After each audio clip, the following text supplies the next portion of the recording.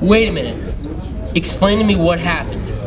Well, we were delivering the suitcase. We were almost at Mariano's, and well, they came out of nowhere. I didn't even notice the guns at first.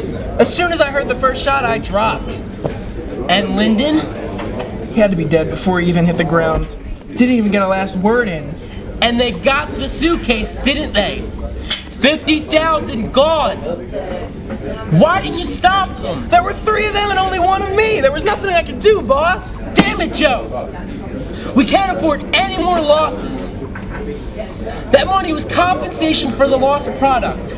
And now that's gone too. I'm sorry, boss. I mean, can't we just send in more men or something? No, Joe. It's too late for that. We're gonna need to cut you off. But boss! No, that's it. I've made my decision. We're gonna have to send in the Hawk. You're out.